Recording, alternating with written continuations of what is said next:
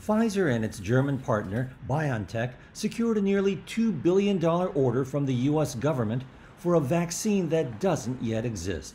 Under the agreement, the company said Wednesday the government will receive 100 million doses of a COVID-19 vaccine and can acquire up to 500 million additional doses. It's part of the government's Operation Warp Speed program that aims to speed up development of vaccines and treatments. Americans will get the vaccines for free.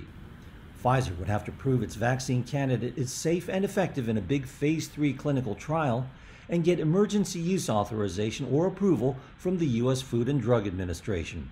The company said they expect to seek some form of regulatory approval as early as October. Pfizer's and BioNTech's vaccine has shown promise in small early-stage studies in humans. On Monday, the two companies said that their latest data showed that 2 doses of their experimental vaccine produced virus-neutralizing antibodies in healthy volunteers.